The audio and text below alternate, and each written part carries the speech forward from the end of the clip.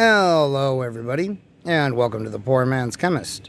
In this video, we are going to be making tetramethylammonium hexabromotellurate 4 because I can't find any mention of it online, and I've never seen it, so yeah, let's make that shit.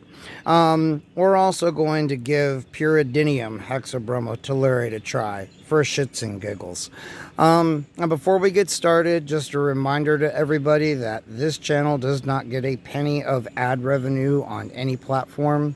It's 100% supported by you guys. If you like what you see and you are enjoying the videos, as you are enjoying the fact that I am able to put out videos now much more quickly than I was able to before, then you want to support this endeavor. There are some links in the description where you could do so, and it would be very much so appreciated.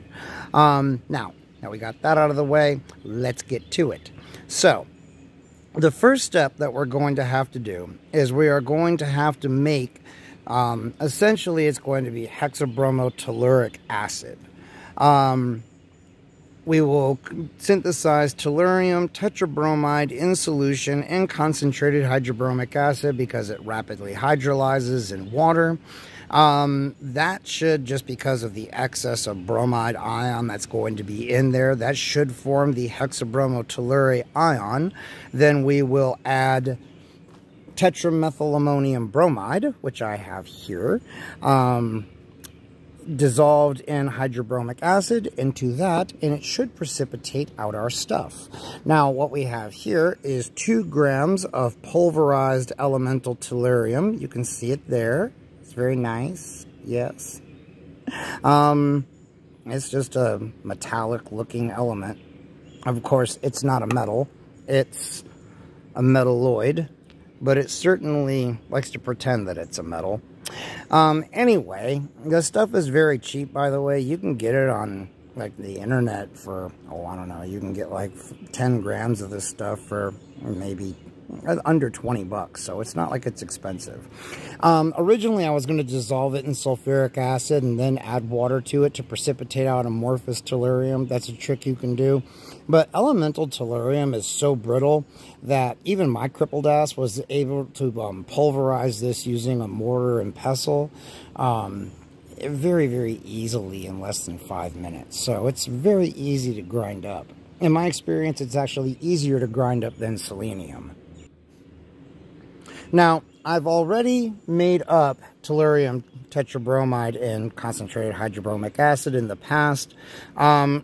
Those of you that are longtime fans of the channel may remember that I actually did a video on hexaiodotellurate. At least I think it's hexaiodotellurate. I think it's like one of the few examples out there of a hexaiodinated complex. At least that's the best that I can remember.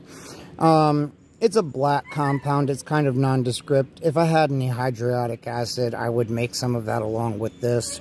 But in that video, I talked about ammonium hexabromotellurate, but I never actually made a video on making any kind of bromotellurate ever. So we do have a little bit of the stuff that we will be making here, and see, it's a nice red liquid. It's very pretty.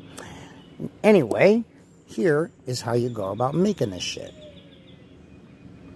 Alright, so to get this party started, we are going to have to add some hydrobromic acid to our beaker here.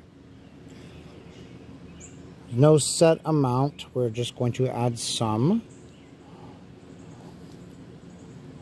Tellurium won't dissolve in hydrobromic acid by itself, or at least it's not supposed to.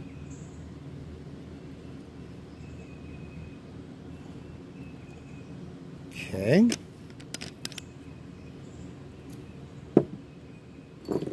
Now, we are going to add, zoom in a little bit better there.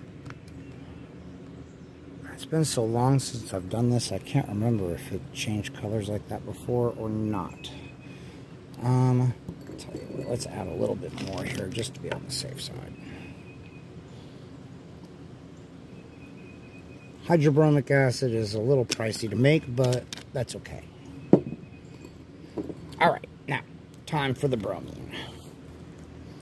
It's always time for bromide. I want to be very, very, very careful not to get this shit on me, because it burns like a motherfucker.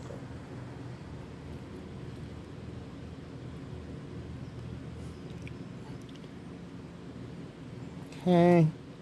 Oh, it's always so hard. It always wants to fly out of the pipette. Ugh. Alright, let's put a lid on that. Get our stirring going. Maybe I should have used a smaller beaker. And there we go. I think it is already starting to happen, kids. Alright, I'm just going to let this run as it is here for a minute. I don't think that we need to heat it. Yeah, I think it's just going to take a little time. I'll warm it up a little bit. Not much. I don't think it needs much. Alright, now it's just a question of letting this go until all of the tellurium has reacted and gone into solution. So I will come back once we have reached that point. Okay, so after just a couple of minutes of some gentle warming and another shot of bromine in there, all of our tellurium has gone into solution. You know, the fact that it took more elemental bromine really leads me to believe that it's the tribromide ion that's actually reacting with the tellurium. Otherwise, I would think that HBr would do it on its own. Oh well, at any rate, you can see there's still excess bromine in there. It's still being blown off. When you get it out of there, I don't know if you can see that or not, but the solution up on the walls is a little bit yellowish in color. So what we need to do now is we need to get our tetramethylammonium bromide ready to go. So we are going to take this and put this on here. And add a little water to it. There we go. And we want to use a minimal amount of water, since our compound is probably not going to be terribly stable in water. I expect this stuff will go into solution very easily. Tetramethylammonium bromide is used in, I know it's used in some kind of research. I'm sure I've got it on the screen there. A little bit of trivia for you. Alright. Yeah, this stuff is super soluble. Okay. Oh, come on. Dissolve, damn it. I am concerned about the common ion effect, making it precipitate as soon as I add the HBr. I guess we'll find out if that's a thing, huh? Okay, here we go. Oh, well. Did that indeed happen?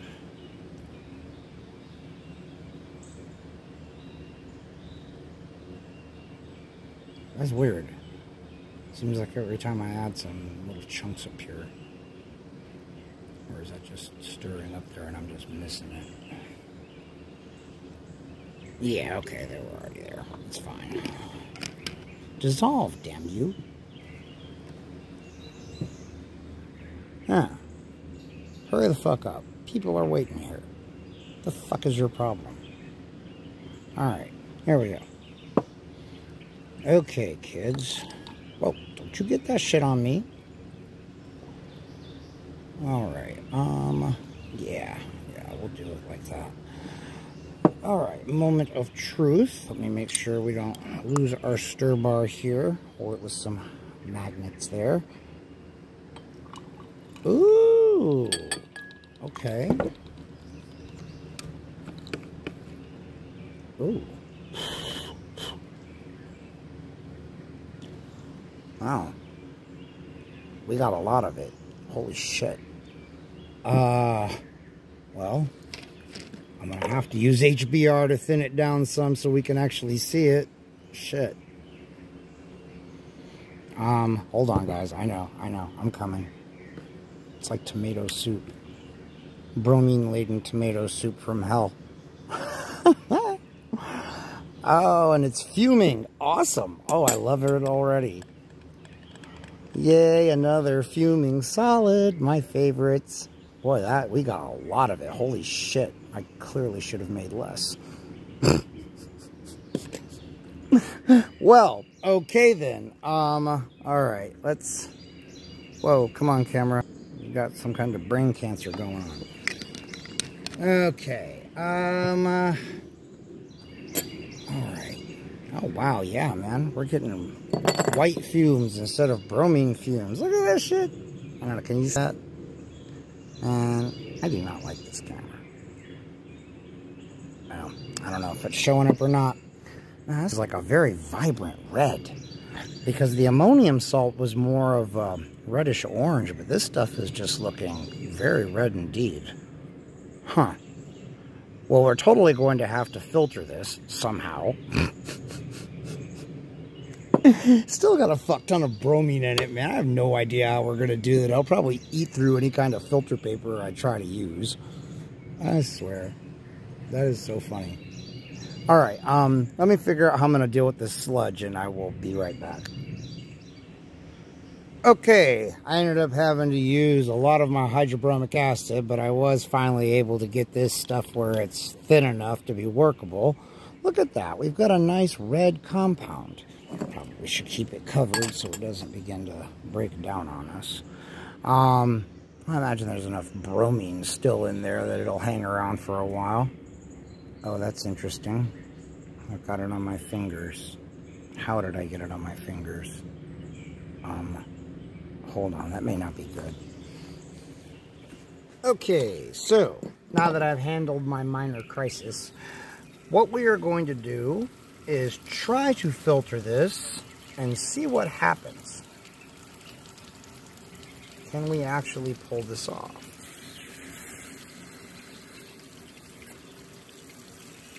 Oh, God. It reeks of bromine. Oh, shit. Come here, you motherfucker. Come on, you son of a whore.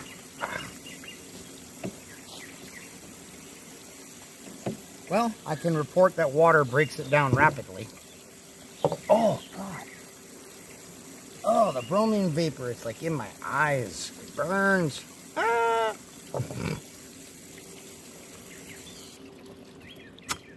Remember, kids, this is one of those do as I say, not as I do kind of things. Don't play with bromine. Okay, let's try this again. Who am I kidding? Bromine's super fun to play with.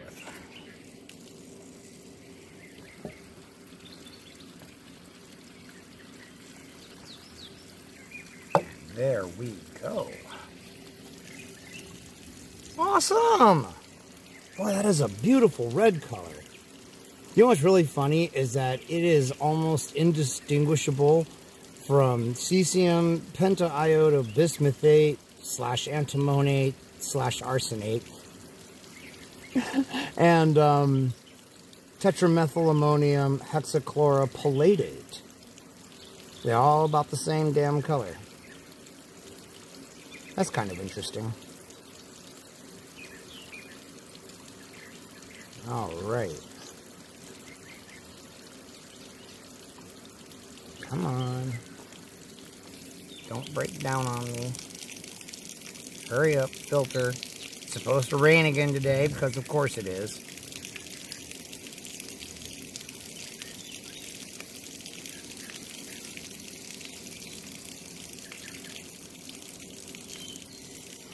Okay, and I'm going to rinse it with a little HBR. Oh yeah, we're already starting to get it to break down a little bit, I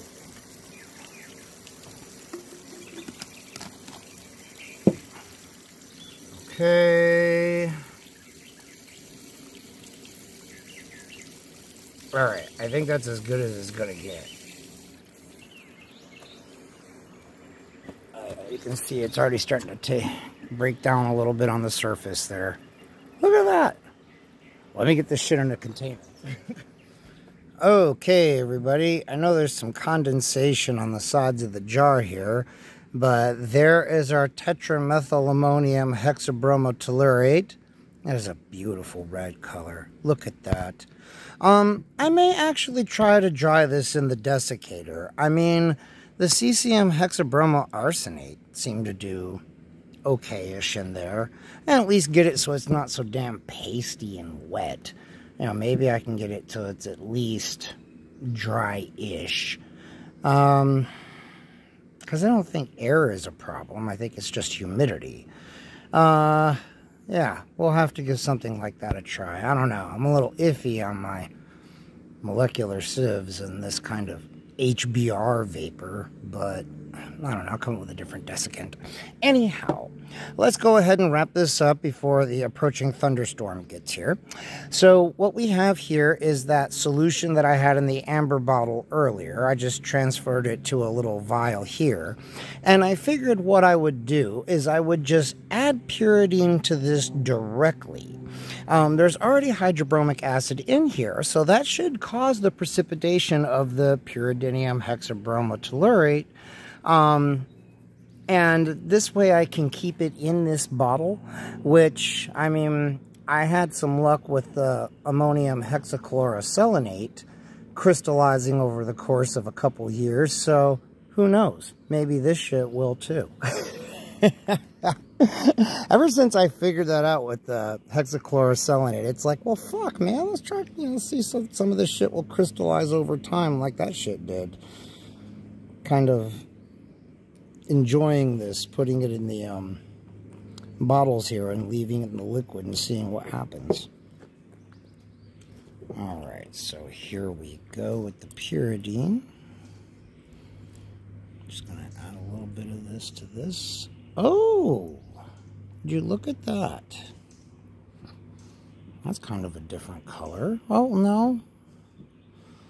No, that's turning out to look largely the same. Well, shit.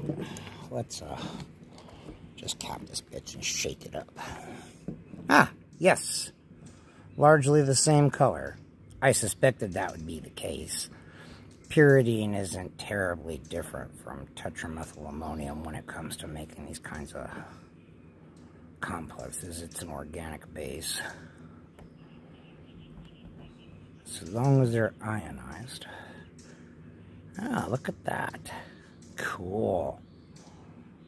Let's add a little bit more. Just a little bit more pyridine to that. Because why not? Just a few more drops. Oh, okay. It's kind of yellowish there on the sides. Interesting, interesting. I wonder what that's all about. Alright. There we go. Neat! That's awesome. And that way, too, you know, if this breaks down during drying or I lose it for some other reason, at least I have a representative hexabromotellurate compound here made with an organic base. Huh! That turned out really cool. Okay, everybody, so I added a little bit more HBr to this to rinse everything down into the bottom of the vial. And that gives us a little bit of a better view of the true color of this stuff. It really is a little bit darker than this, so I almost prefer the color of this stuff. It's more rich, deep red, in my opinion. But anyway, they're both fucking beautiful. There you go. Exotic hexabromotellurates you won't see anywhere else. So if you guys like this video, give it a thumbs up. If you didn't like it, well, if you're on other platforms, you can dislike it and other people can see it. Not so much for YouTube, unfortunately. Subscribe, comment, share the video, donate a few bucks if you enjoyed seeing me make weird chemicals like this. Donate a few bucks if you enjoyed seeing me make weird chemicals like this. And until the next one, you guys, I will see you later. That's fucking beautiful. I love those colors.